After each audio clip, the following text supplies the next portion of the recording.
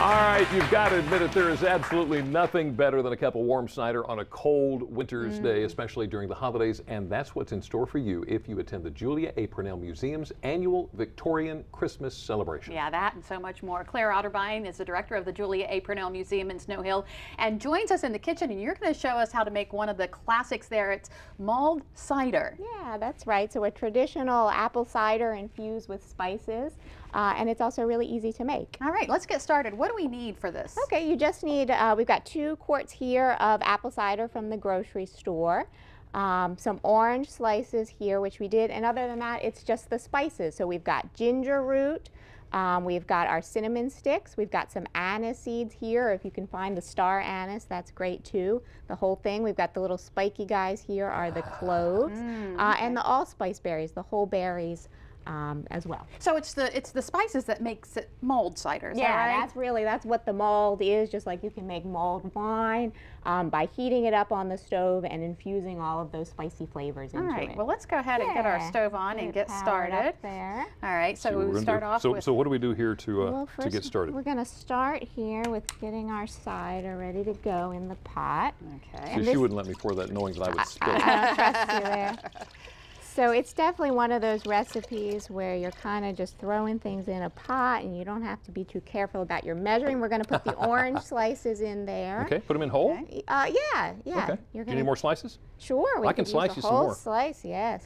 So tell us, what is the focus of this year's celebration? It's all about the food for us this year. So people love the food, the traditional Victorian 19th century holiday food. So we're doing the cider, we'll have shortbread, we'll have gingerbread. My board president does this amazing Yule log cake with the meringue mushrooms. That's really fun. So a lot of food for people to try. And then we're going to add our spices. So we've got our cinnamon sticks here that we're just going to throw them in the pot. We're going to throw them in the pot. We've got a hunk of our ginger root, which has a lot of flavor. We've got our allspice berries here, and we're going to chuck those in our cloves. And also some of these little anise seeds are going to go in there as well. And if you have a cheesecloth at home, you can make a little sachet. You can do it that way as well. Make a little sachet bundle of all of your herbs and chuck it in there. That just makes it easier for you to fish it out at the end before you serve it.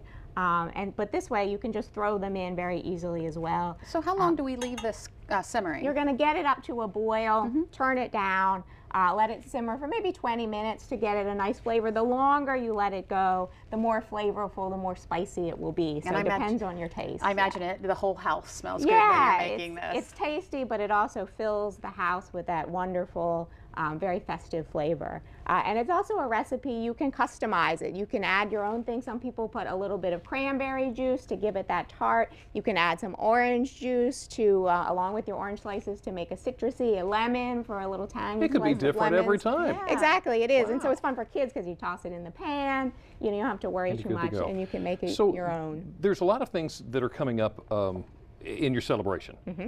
Like, well, I mean, you're focusing on food, but there's a lot of other things going on too. The Christmas trees? Yeah, we'll have our Victorian Christmas tree exhibit up. So we have an example of a Victorian Christmas tree, which is a little bit different than today. It was a tabletop tree. It was absolutely dripping with ornaments. There was definitely not a less is more. It was a more is more aesthetic for the Victorians. So they loaded it up.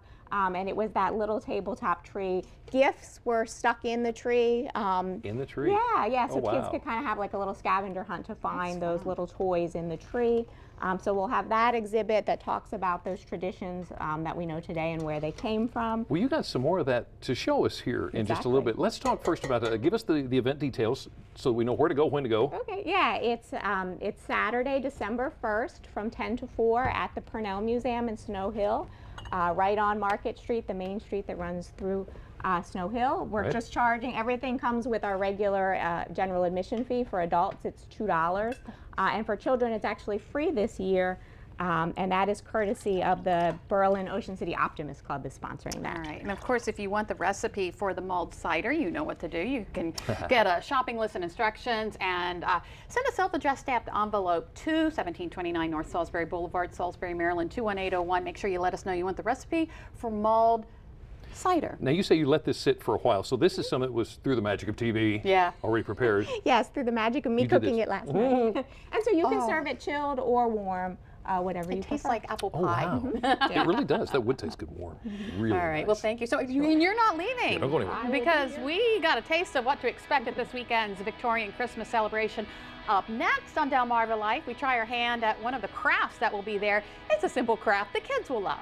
But first, let's take a look at what's coming up in the news on the first at 5 on Fox 21. A little bit later on WBOC News at 6.